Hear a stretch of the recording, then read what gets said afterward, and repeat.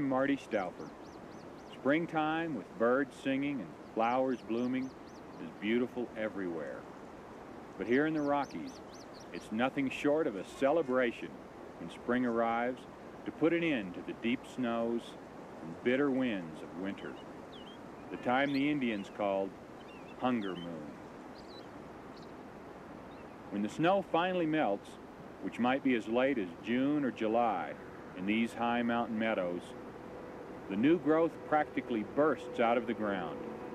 It's almost as if these plants know there will only be a few brief months of summer before the hunger moon comes again.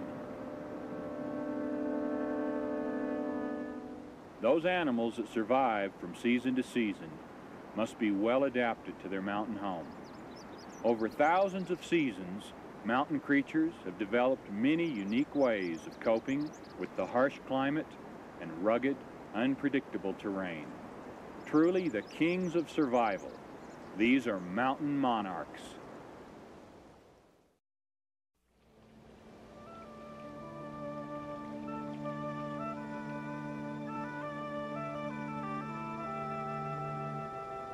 To live in these rugged and ever-changing heights, Alpine animals have adapted their shapes and colors, their size and form.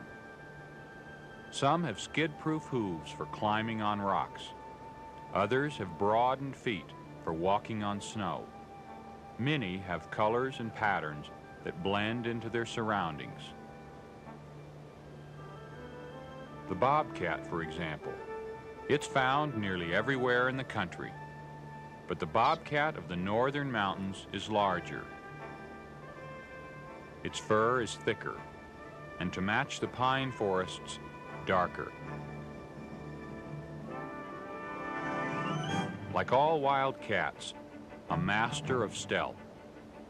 The object, in this case, is a small rabbit-like pika living in the talus rock slides near Timberline in Colorado. At the top of the food chain, the bobcat must hunt small animals like rabbits, birds, and rodents. The self-confident pika lets the bobcat get less than a foot away before darting into its burrow.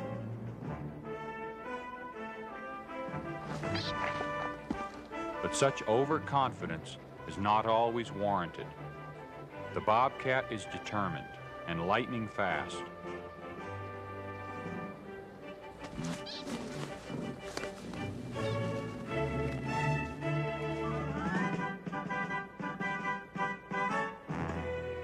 This wildcat has an interesting behavior.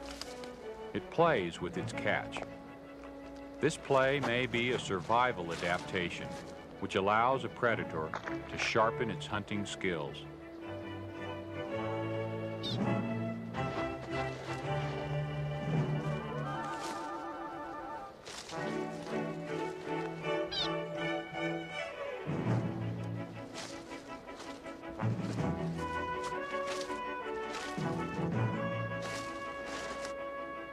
Whatever the reason, it looks to me as if the bobcat is enjoying it, playing almost lovingly with its dead prey.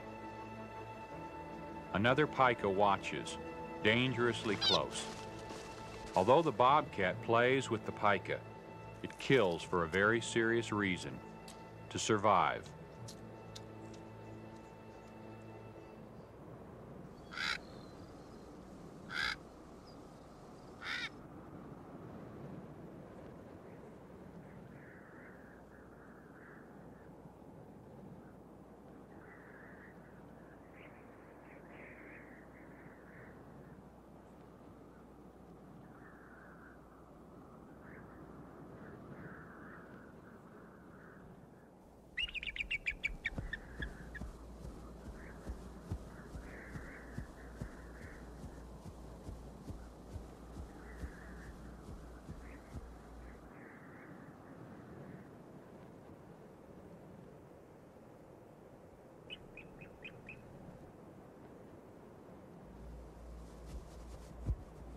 The eaglets are brought food by both parents until they are old enough to leave the nest and hunt on their own. and they do their part by helping to keep the nest clean. Golden eagles prefer a nest overlooking a meadow so that they can spot prey, such as this colony of marmots, greeting each other after their long winter hibernation. Their future predators change dramatically over the next several weeks, growing stronger every day on the high-protein diet provided by their parents, eventually looking more like the magnificent predatory birds they are destined to become.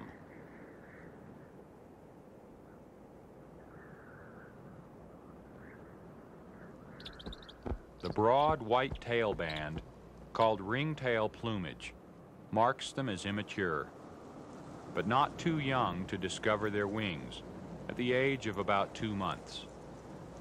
First, they'll try catching an updraft from a ledge below the nest. Then they may even try to generate their own wind.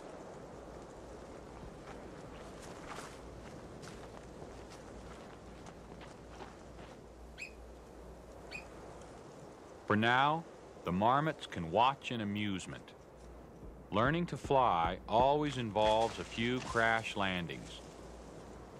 But in another month, the young eagles will be flying and hunting in earnest.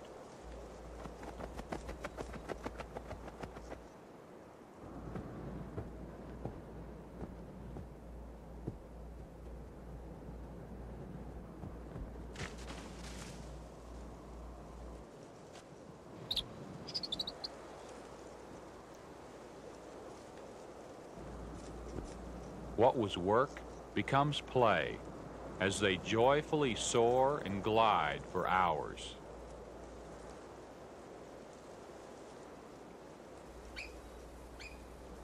Unlike these ground-dwelling marmots, the eagles are not hindered by rough, impassable terrain. With their ability to soar long distances over high peaks, the birds are truly the masters of alpine living.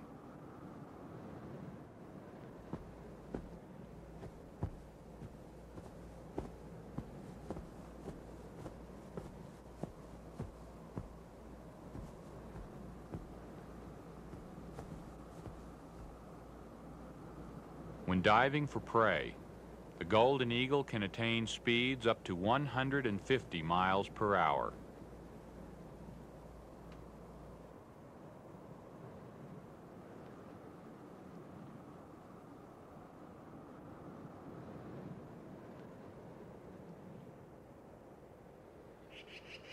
The Dall sheep is found in Alaska and Canada, where their high mountain home is covered with snow at least 9 months a year. A snow patch makes an excellent playing field as they romp and run, carefree yet confident on non-skid, shock-absorbing hooves.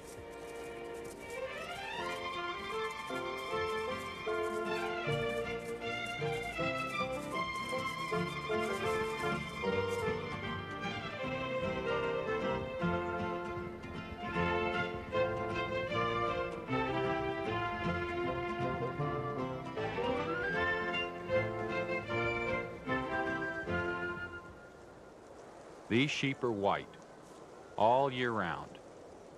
Like all wild sheep, the Dall have horns. The older males are massive and curled. To the south, in the gray slate mountains of the southern Yukon and northern British Columbia, lives a subspecies of the Dall sheep, the stone sheep, colored a light gray that matches their habitat.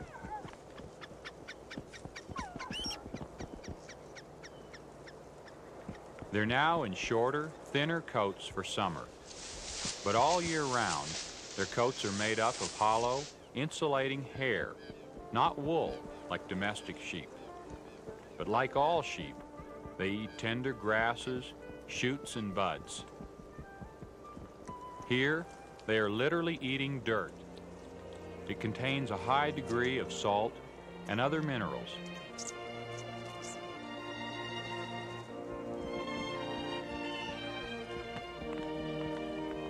To get to their favorite salt lick, the stone sheep may travel for miles.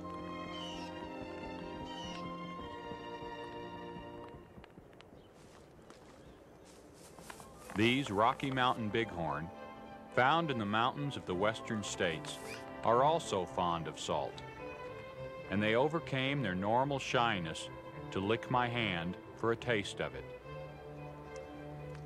Not white to match the snow, or gray to match the shale, the hair of these bighorn is brown.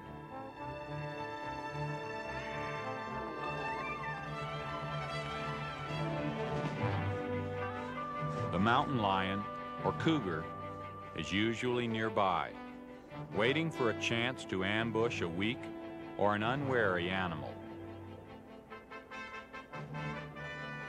But with its strong legs and hooves, and its knowledge of trails and escape routes, even a surprised bighorn can give a mountain lion a good run for its meal.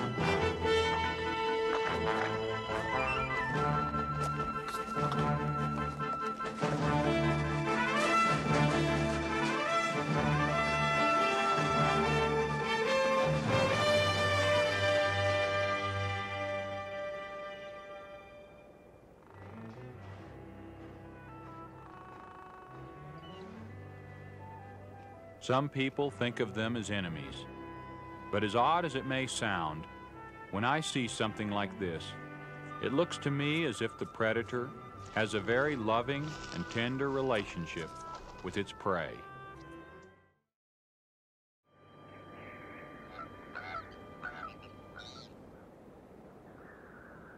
In the fall of the year, the male and female bands unite for the rutting season.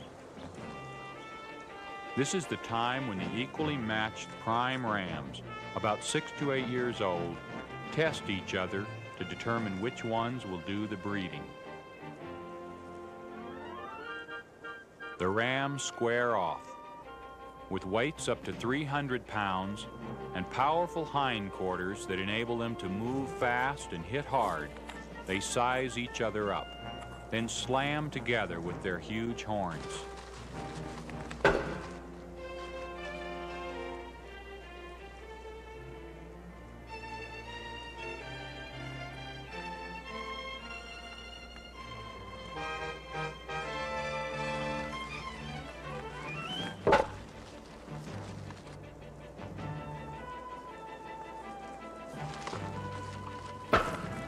Even though 2 rams may settle an account with these battles, they must compete again for a ewe and estrus, the condition in which the female is ready to breed, but apparently not always that willing. Both rams are attracted and excited by her odor, but the ewe doesn't want anything to do with them.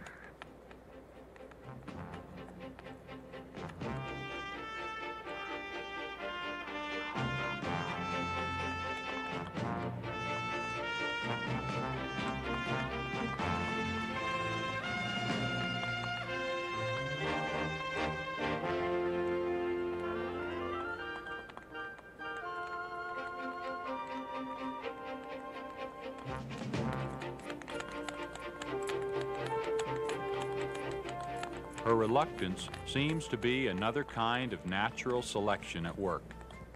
Because she is so difficult to catch, only the strongest, fastest ram is finally able to breed her, and so continue the line of the strongest, fastest bighorn.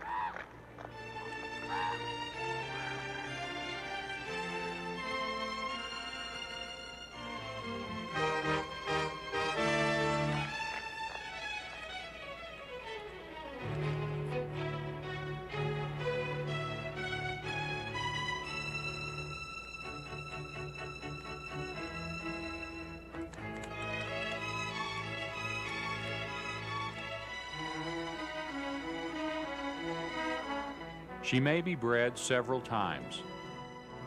Next spring, she will find a secluded ledge and give birth. With their heavy, chunky bodies, the Rocky Mountain Bighorn are the largest wild sheep in North America.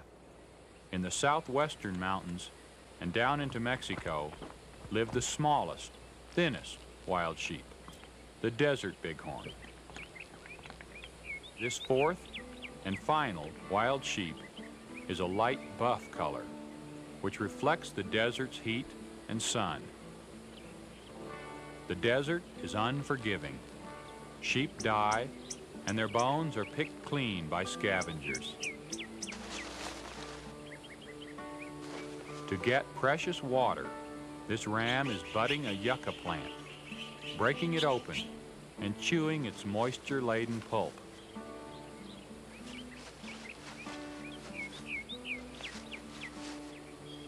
Although the Desert Bighorn know the location of every water source in their area, in the dry season, they must often go days without drinking.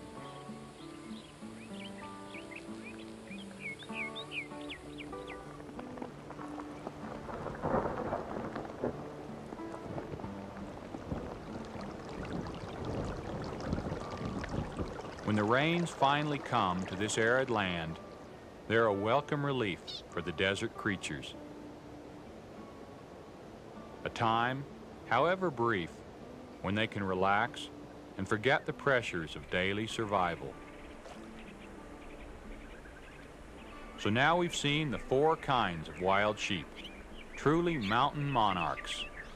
From south to north, the Desert Bighorn, the Rocky Mountain Bighorn, the Stone, and the Dall sheep. Back in the northern Rockies and Canada lives the Rocky Mountain goat. It prefers even steeper, more remote areas than the sheep. These relatively tame goats in a national park were around me for months before they got even this close.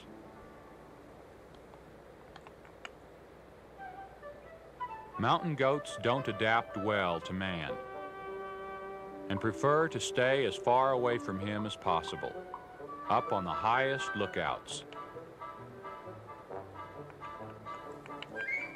Their double coats, shaggy on the outside, soft and woolly underneath, protect them from the wind and weather on these peaks. With cushioned, skid-proof pads on their hooves, the goats can scale cliffs that even the confident wild sheep wouldn't attempt. They can live on far more meager rations also, lichens and moss, for example.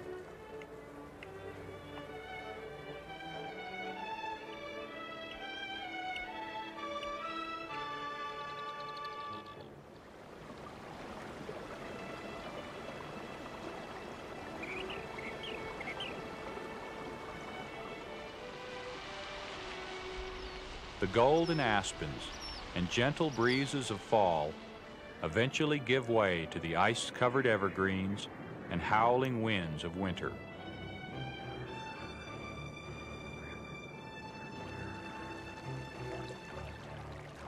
The water ouzel, or dipper, must brave the frigid stream to dive for its food.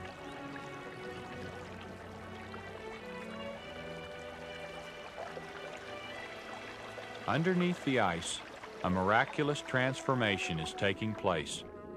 At a time when all other creatures are doing their utmost to endure the winter, the brook trout is perpetuating itself.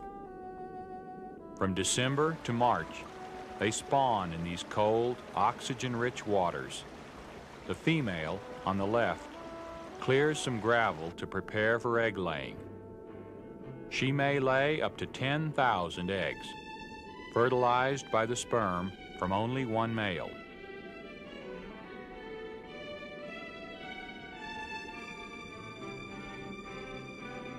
The fertilized eggs lodge in the gravel.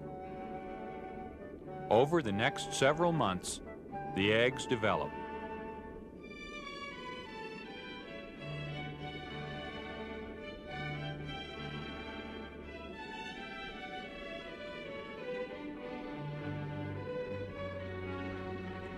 and in early spring, the young finally hatch. With large, nourishing yolks to feed on, the sac fry remain in the gravel beds. A two-headed larva will probably never reach adulthood, but there are many others to take its place. For the brook trout, survival depends on excessive overproduction.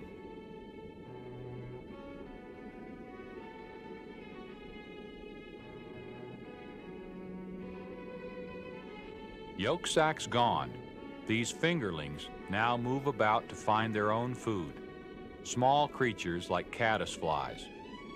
They won't begin to eat other fishes until a year or two from now, when they are full grown like this adult.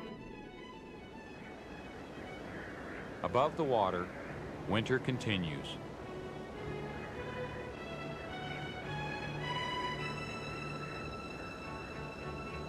The pica is prepared. It is laid in a store of dried grass. The bighorn now must be content to eat any plant they can find.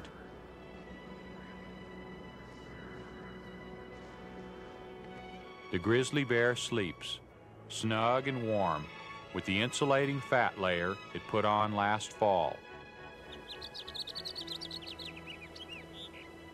The rosy finch nibbles at dried seeds,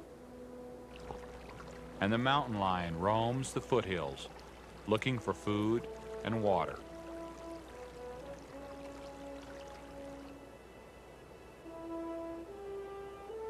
The ptarmigan has ingenious adaptations that help it through the season.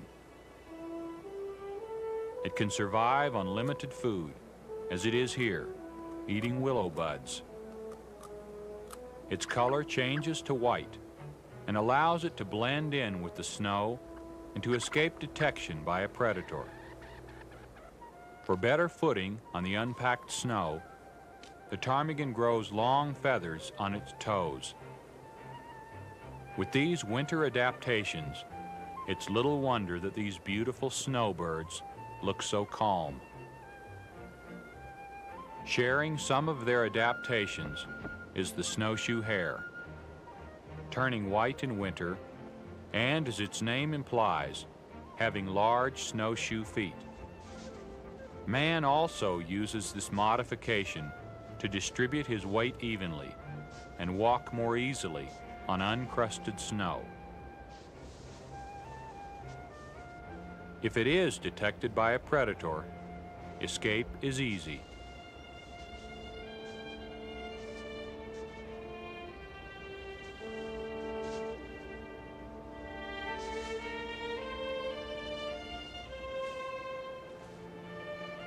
Winter rations for the snowshoe are pine needles.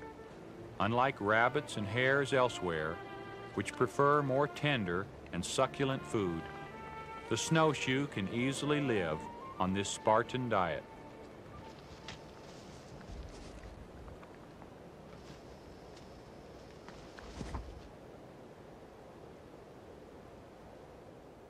Like the ptarmigan and the hare, the weasel also changes color. But with winter finally coming to an end, a white coat isn't much help, especially with a red-tailed hawk overhead.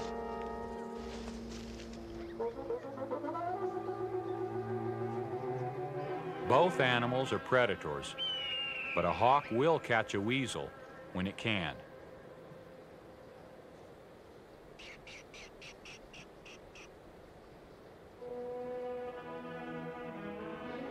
Springtime, with all its promises, arrives once again.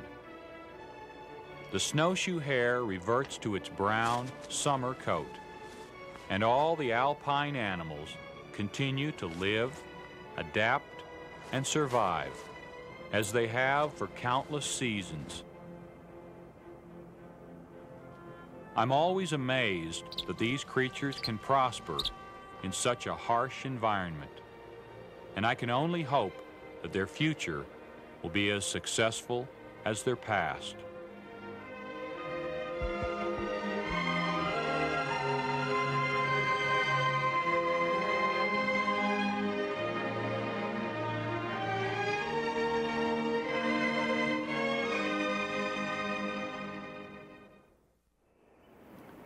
All mountains, even though they may look rugged and unchanging, have fragile, easily disturbed ecosystems.